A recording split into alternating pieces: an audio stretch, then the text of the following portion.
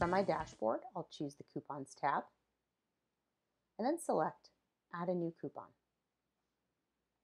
I'll create a title for this coupon.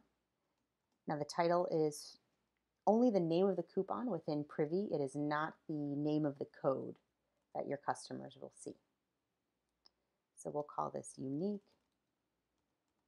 Manual. And since I don't utilize Shopify or BigCommerce as my e-commerce platform, I'm going to select Manual, and then I'm going to select Unique.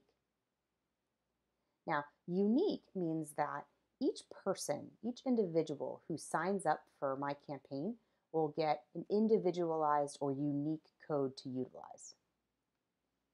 If you're using the manual method, then you can either copy and paste all your different codes in here, or you can select a file and upload them.